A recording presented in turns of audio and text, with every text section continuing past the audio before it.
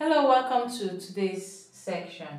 And here you were meant to calculate the area of this irregular shape. So here we're going to divide this. So let's start by dividing here. Let's take this up, okay? And with this, we have a rectangle here, okay?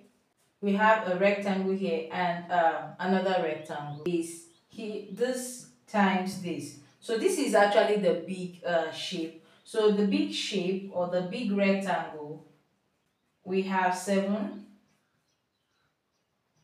centimeter times 4 centimeter, and that gives us 28 centimeter square, okay? And here we have the smaller rectangle, the small rectangle. For the small rectangle here, we have 4 centimeter and we have 2 centimeter. So we're going to multiply as well. So 4 centimeter times 2 centimeter.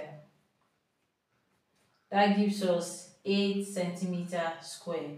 Okay, so we're going to add the areas of both rectangles which we have found. So for the big rectangle, for the bigger rectangle B, we have 28 centimeter squared, and for the small rectangle S, we have 8 centimeter squared. Okay, so we're going to add together, and here we have 1 carry 6 carry 1, and here we have 3. We have 36 centimeter squared. So the area of this irregular shape is 36 centimeter squared.